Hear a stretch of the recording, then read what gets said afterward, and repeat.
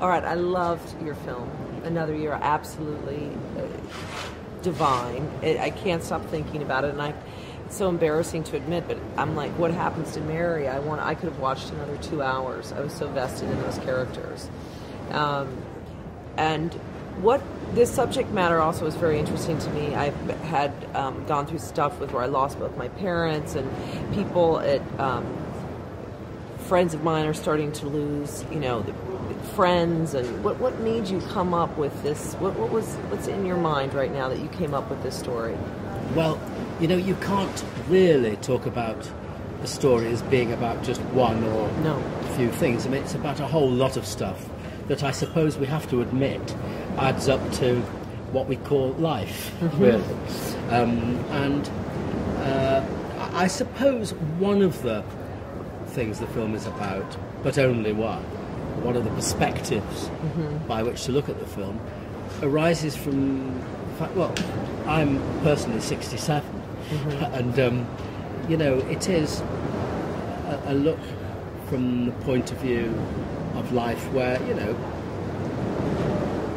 you start to see that time is finite, and you wonder what you've achieved, and there's a great divide in the world between those of us that are privileged to have children and people who don't.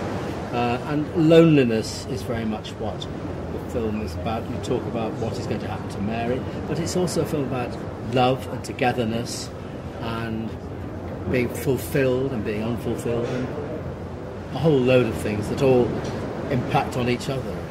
Right. The kids get married. It was just so moving. All of it was so moving, and the actors.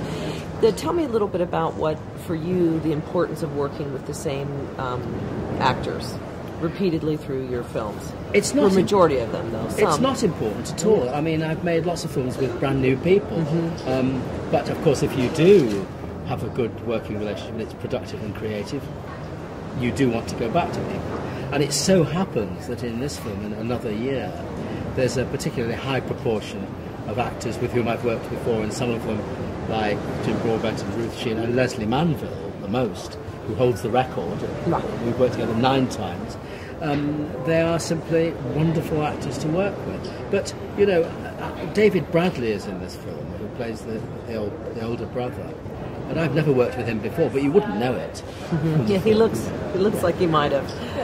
Yeah. So I think the important thing is that my films are the kind of work that suit certain sorts of actors who are intelligent and original and committed and sophisticated and, proper people who, know about life and not just about being narcissistic actors, and above all, who are character actors with a sense of humour, people who can play real people out there in the street, and these people do it really. They're fantastic. It's great to come back to them. Yeah, no, it's been. How are you feeling being back at Cannes?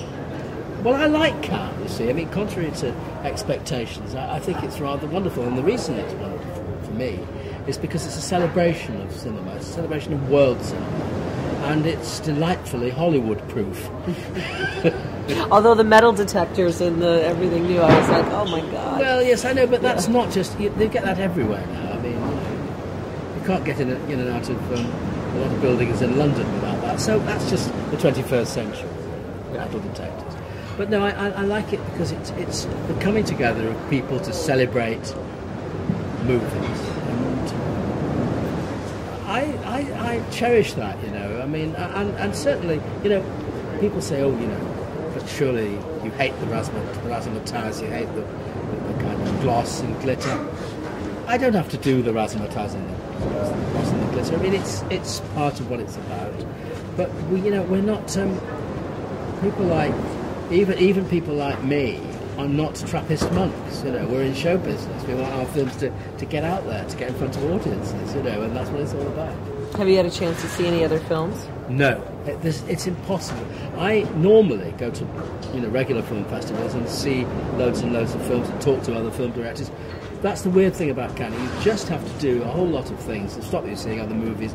I think I may see one tomorrow, possibly. and you don't really meet a lot of filmmakers. But it's because it's such a city of activity that you know you're in your own thing. Now, to make another year, how long from the time that you came up with the idea to the actual film and being here in Cannes? Very short. And actually, we got the green light for the film at the beginning of 2009, and we completed it a year later. Very quick for one of my films. Coming up with the idea is not really a part of the process. Very often. I mean, it wasn't with this. I mean, because I've got constant preoccupations in my head, and I don't have to worry about the idea. They'll be there. So we got the money. We then got a cast together, and then we went off and do what we always do, which is to go away and discover what the film was. And that's a kind of improv rehearsal period, right? Yeah, that goes months on. and months spent really exploring and investigating and creating a world out of which I can then structure and shoot a picture. It shows. So the set alone, the house, is its own character. Brilliant production designer, Simon Beresford, with whom I've never worked before. And of course, the great achievement in the film, apart from all the others, is of Dick Pope, my wonderful cinematographer, who has created 4 seasons of the year in the most beautiful and profound way. It's magic cinematography. And so much of the film has to do with gardening and the cycles of life, obviously the seasons and the couple getting older and their son finding love and the gardening. Are you a big gardener? I'm not a gardener at all. I'm a flat dweller who lives in the middle of London opposite the British Museum. I mean, I don't garden. I'm a rotten gardener, but that doesn't stop me appreciating the passion of these guys who are at one with the earth, and who are about nurturing and about, it's about the cycling years. So after you're done with this, do you have something else you're going off to do? Yeah, sure. No, I mean, we're various things. And the most important thing that we want to do next is a major project to do a motion picture about Turner, the great British landscape painter, and the father of Impressionism, though he didn't know it. And that's the major project that I want to do next.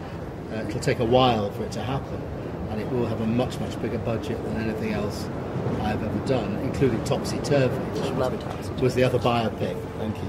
Brilliant film. So yeah, this really follows on from Topsy Turvy, but Turner was an amazing character, and what an amazing cinematic painter he was. And so there's a movie in there. I want to do that next. That's great. Well, thank you for coming by. I'm a big fan of your films. Thank you very much. It's an honor to meet you. Enjoy yourself at Cannes. I will. I do. And good luck with the film. Thank you. They were wildly applauding at the end of my screening, at that 8:30 screening. So yeah, that's great. Great. Thank you. Yeah, keep up your pace. Thank you.